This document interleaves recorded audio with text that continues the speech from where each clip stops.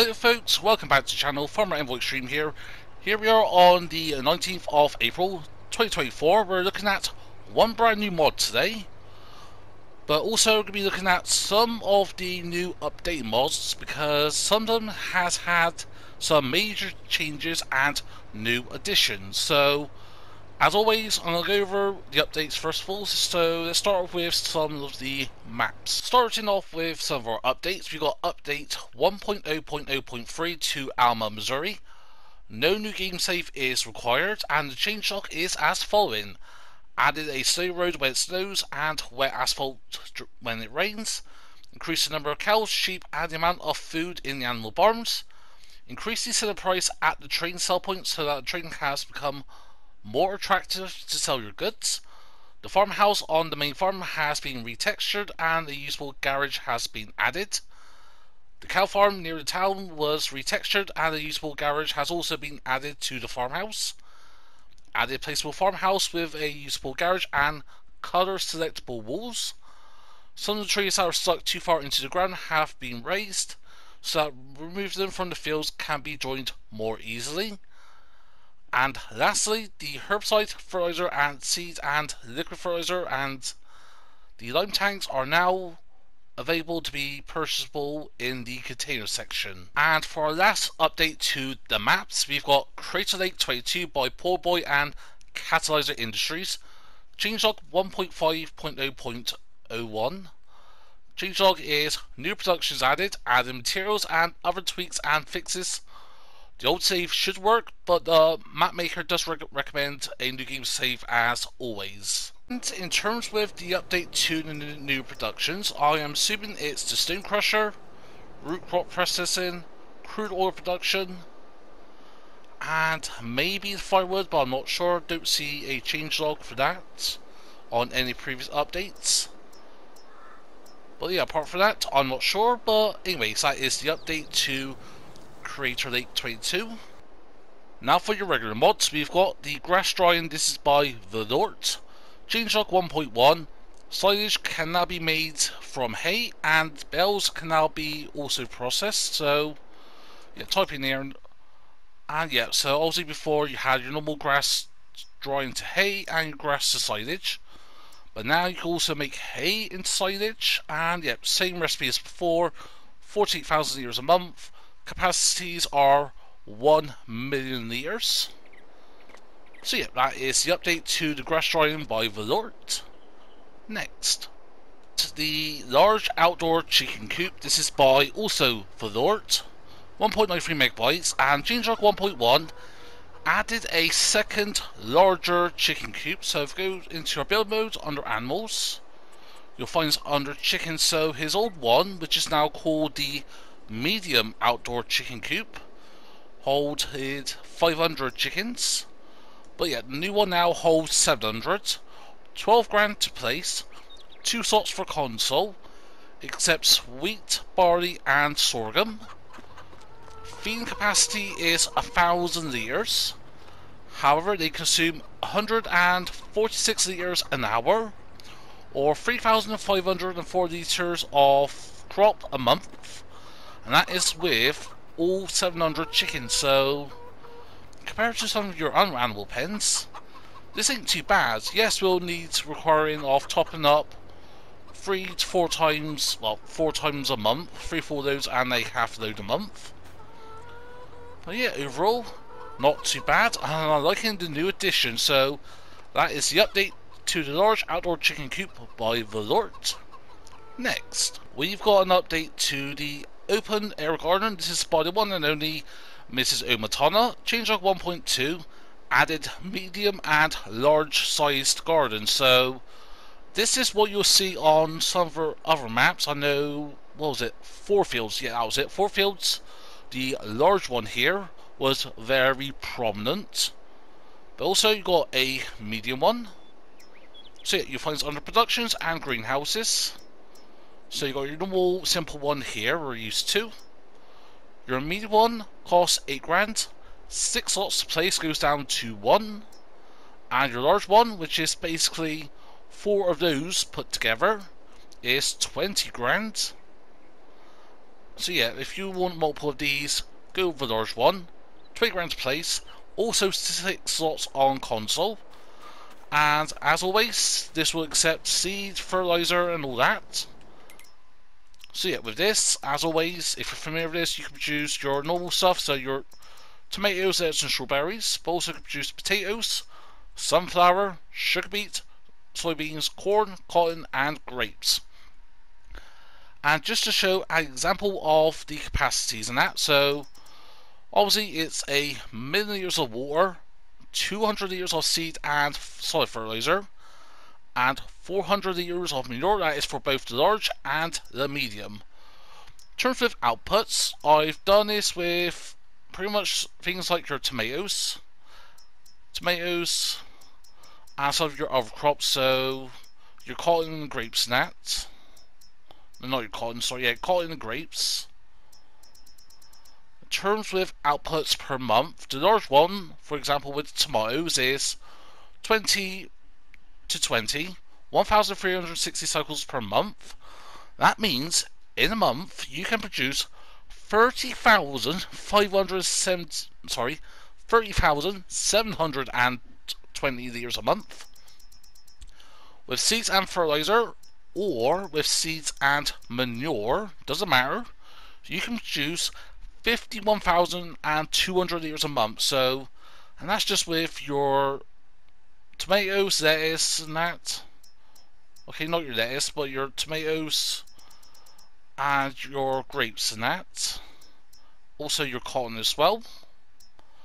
But for the medium, so that is 7,680 litres a month you can produce. And with the seed and fertilizer, that doubles to 15,360 litres. So that is a game changer a bit. Yeah, I'll say a game changer, especially with one mod we're going to be looking at later on. But yeah, that is outstanding, and this is going to be very prominent on some of my Let's Plays, including a brand new Let's Play series coming tomorrow, so stay tuned for that. But anyways, that is the update to the open air garden by the Miss Omatana. Next, for our final update, I think was worth looking at today. This is the update to the Liftable Bales pack by Yos. Changelog 1.1.2.0. Change dimensions of the square and round bales, so that is your grass, hay, straw and silage bales to support base game equipment and other mods. Along with that, added a 2,000 and 5,000 litre bale capacity to the John Deere SP690 cotton harvester. So yeah, this is significant because for ages, yeah, uses bales, awesome in that, as always is, but you always struggled with having support with other traders and that. So what I've gone and done is I've got two mods I use on my test map. So the selectable bale capacity and the lizard platform trader. So I'll show these here. So I'll go to my mods. So yeah, the lizard platform traders and the selectable bale capacity mod, they work fine. Also works with the base game at Artisan Trader. And yeah, we'll look at the cotton bales in a sec. And these bales here are my old bales, so you go to them, and yep, they'll work just as fine. So if you already got bales producing that, don't worry, you can still use them, and yeah, we'll work with your base game stuff. So yeah, this is a base game bale loader and that, so no issues there. So haven't gone and tested it, but now because the bale sizes are more normal now, this should be able to work with the straw harvest pack by Creative Mesh. Because before it was like when you put your liftable bales in, it had a crash, so it caused the game to crash at the point of where it was grinding the bales. So in theory that should work. Haven't gone and tested it, but once I know something, I'll let you folks know. So yeah, now with the cotton harvester, so we've got our two bales here, 5,000 litres and 2,000 litres. So once you're into the combine or cotton harvester, R1 and change bale size. So when it says on that top left 238 centimeters, that is your normal size 10,000 liter Bales. Press R3. That'll go down to 235. That is your 5,000 liter Bales. And 231 is your 2,000 liter Bales. And yeah, if you like me, when testing this and setting this up, you left it on 238. You try to change it down, the the capacity won't work. Going up seems to be fine, I think. I haven't tested that part, but so yeah, if you make a mistake with selecting 238, once that bell has been produced, it'll work fine with the small bells. So yeah, a little thing to note with that. But yeah, that is the update to the Liftable Bells pack by Yos. Next, let's look at our actual one and only mod of the day. And here it is. This is the widespan vehicle system. This is by Dogface and BDB SSB. 32.14 megabytes to download. Slot counts are the following: 19 slots for the tractor. For the hook lift trailer, it is 8 slots. And for the HV23, so this thing here, which we'll look at in a sec, that is 11 slots. And yeah, you'll find these. Yes, you know what? Let's look at that. So basically, what is this? So obviously, it's a hook lift trailer nat. That is able to support this, the HV23. And the way this acts like a hopper nat for your combine harvester, will mount onto any headers and that, any headers, whether it's small, medium or large. It is recommended by the modders involved to use the HD45X, which I've got here, the John Deere header, or the John Deere C16F header, the corn header, or any 30 meters or above header. Now it says 30 meters header, but you can go above, you can go small, and as I've done over here, I've ignored the intentions by the modder and that, because I thought, while setting this up and that, which took me a couple of minutes to figure it all out, it looked absolutely stunning. So yeah, where do you find this all? So, first of all, under large tractors, you'll find the tractor of this combine. But yeah, quite pricey at 400 grand, 25 miles an hour top speed, weighs 18.5 tons, over 1100 horsepower and 625 litre fuel capacity. In terms of your design, you got your EU and US design. So that is just your little markers and that on the sides. Design color, so go to that. So in terms of colors, you got a lizard blue, light blue, which is a bit of it's more of a greyish, to be honest, but got lizard grey, beige, olive, red, and then got your normal whites and that. So yeah, we'll go with the olive. That would change the sides and that. For the main body, which is obviously the main body, select the red. That changes all that, including the cab. And your rim colours, so you've got chrome, stainless steel, white, and that beige, silver and that, and then your normal colour palette stuff. So let's select a nice hot pink. That'll change the rims. Now under tools and miscellaneous, you'll find your HV3. So this is basically your your hopper and all that.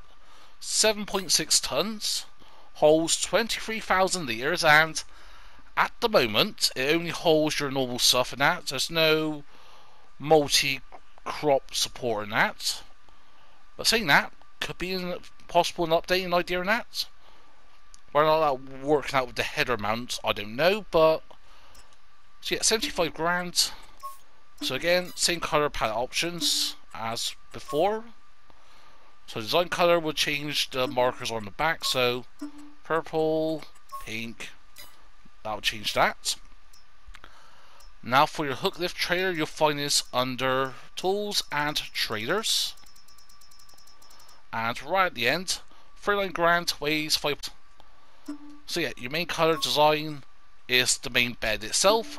And yeah, limited palette options. And then you got your rim colours, like so, i.e. there. So yeah, basically this is a more of a versatile combine harvester in a way. Even though it says tractor in that, so let's start with this first of all. So obviously this is the combine position. However, press L1 and X. That would change the cab positioning, so see it will turtle and that will crab around. And then, yep, this will go up.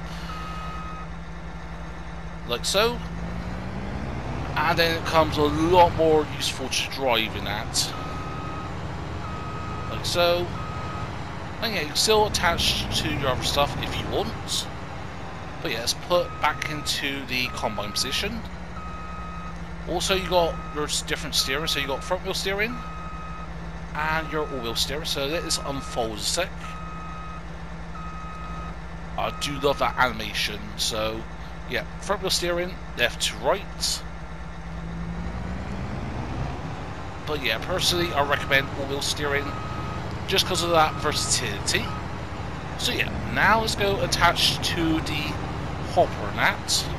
That's what I'm calling it, the hopper nut. And actually, before that, looking at those joints and that is nice. Nice level of detail now. And actually, yeah, I also didn't realise how this is here as well. But yeah, nice lovely bits of detail. So yeah, you go forward.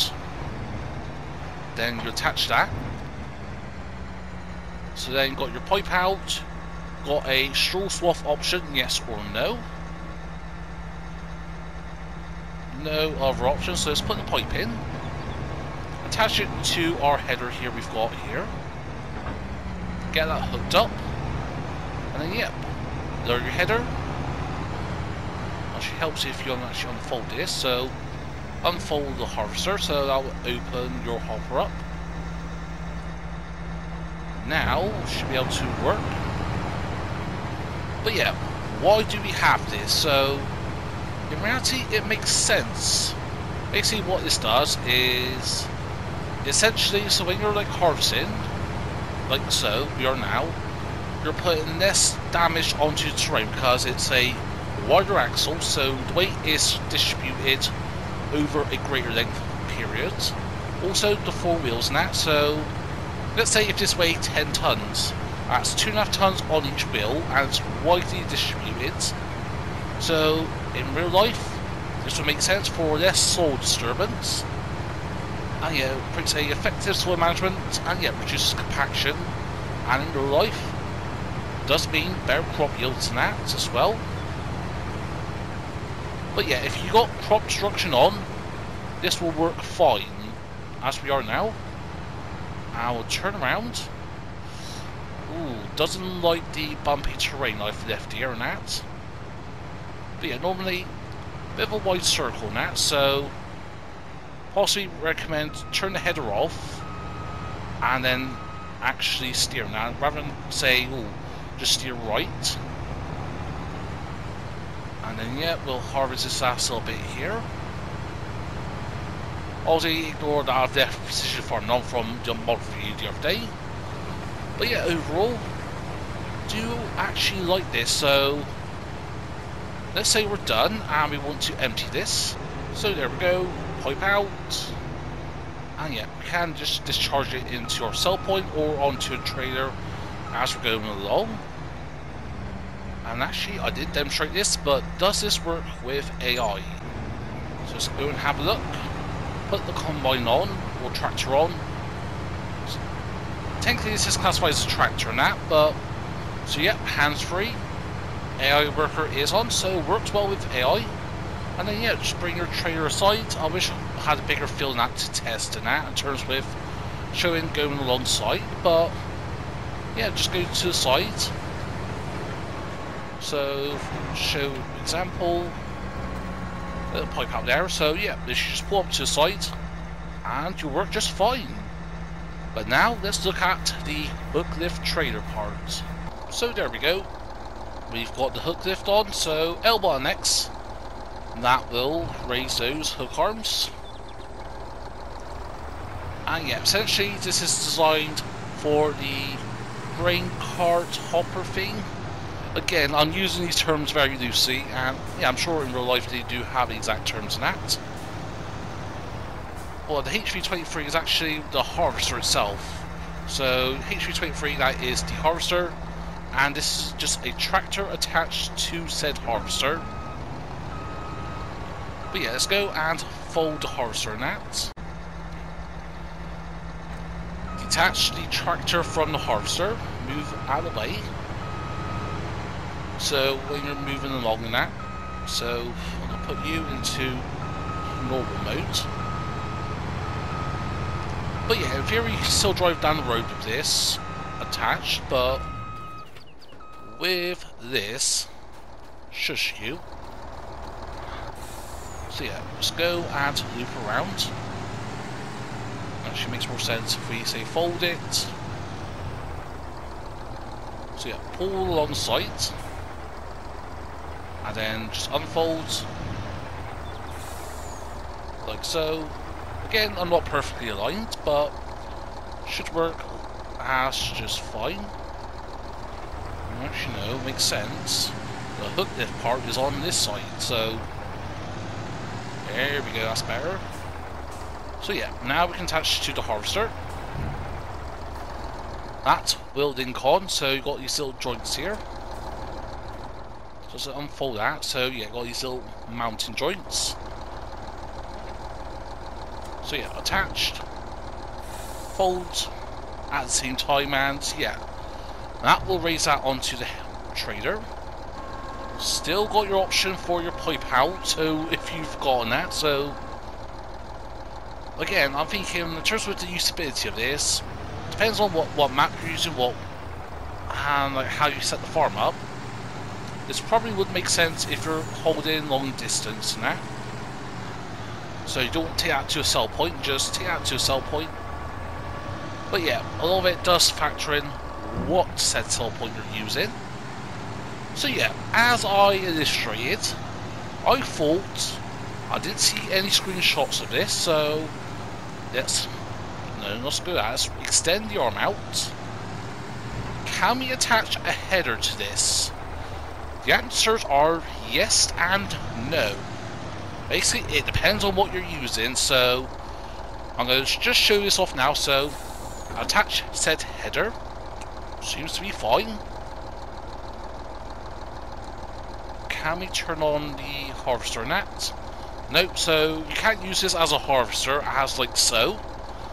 So let's try fold this. And whether or not this will work, the answer is no. So you can see, we've got a problem. The header comes off like so.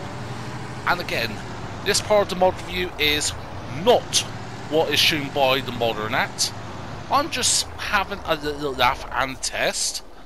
So yeah, obviously we need to look at the weight. So we go to our headers. So get the John Deere header up. That weighs 4.5 tons. I've gone and tested our little Draper header, weighs 3.7 tons. Well, I'm sorry, use this one, 3.4 tons, and still had issues with it. Tested the small headers, 1.7 tons, works fine. I've tested one of these two here, so 2.5 tons, seems to work fine in that. So here we are, and I've got the Powerflow 40-foot header, so that weighs just over 3.3 tons. And yep, I think I found the perfect limit, so let's go and fold this. And as it is, weighing 3.3 tons, it just about works. However, be careful when turning right, that's all I recommend. So you can attach a header and transport this along like so. Obviously, take a hard right, try your tips and that, but yeah, you can correct it, but yeah, you're on the fine edge. So I'll say any headers that is 3.3 tons or less is recommended. But yeah, as I've said, this is not the intentional by the modders and that. Sorry, Dogface and that. But anyway, so that is the wide span vehicle system by Dogface and BDB SSB. And yeah, only one mod we had today. Unfortunately, this happens and that, and Yeah, we only had one update yesterday to the Lizard Rumber Van by Kazdan18, and that got removed because another modder made a complaint or something. Oh no, actually, I got the blog post up here. I'll quickly mention this at the end of said mod review. So yeah, I'll leave a link to this down below. But yeah, so the translation is basically, it's been clarified that a part of the Rumber Van, which is called the Shadow Focus Box, was used without consent, and either Giants wasn't happy with the interpretation of this, or another modder flagged it as one of their own. Because basically, how mods work on Mod Hub, let's say I have a mod, someone's used my mod in that without my permission. All I have to do is raise a red flag to Giants, and they will instantly remove that mod from the Mod Hub. And it is a case of you're innocent until you're guilty until proven otherwise. So basically, this was raised up, and so yeah, apparently the van was supposed to be banned because of using the invisible cube in the game, which turned out to be from the game files itself, not from another mod or that. Again, this is the translation I've gotten here, so yeah, it's a bit iffy here and there, but I'm not sure. And yeah, it says not sure if the author himself reported to Giants that his box was being used, or the Giants figured out by comparing it themselves. But at the end of the day, it's a huge mess. Like Pallegny, that was removed the other day, and that was because of, with MA7 Studio, they used a prefabbed wall or low wall of some sort that is available on the Mod Hub. And basically, long story short, someone complained to MA7 Studio, or complained about it, and yeah, basically they said to MA7 Studio they wanted the mod removed, rather than being civil and come to some form of agreement. And yeah, as a result, the map got removed, and MA7 Studio is working on an update to Pallegny. But yeah, unfortunately, all of the models that MA7 Studio uses, including stuff they've released publicly or have created for people being paid, from going on forward, they have not given permissions going forward in that, so it wouldn't surprise me if you have seen more maps than that removed from Mod Hub.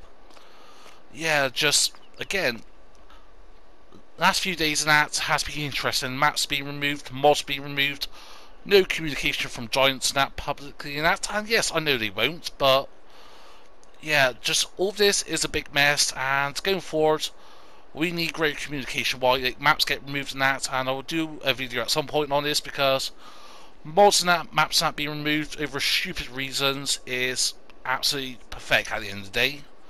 Yep, if someone's using a mod illegally and that, then yes, take it down. I don't have any issues with that.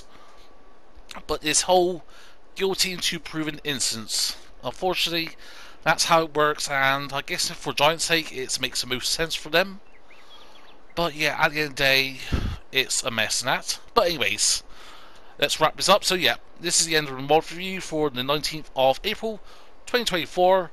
And as always, hope you enjoyed this mod review. If so, smash a button, feel free to comment down below. If you want to share some, please be my guest. If you're not subscribed to the channel yet, then please consider. But for you to do, hope you have a nice day. But for now, this has been Farmer Envoy Extreme, and I'll see you all very soon.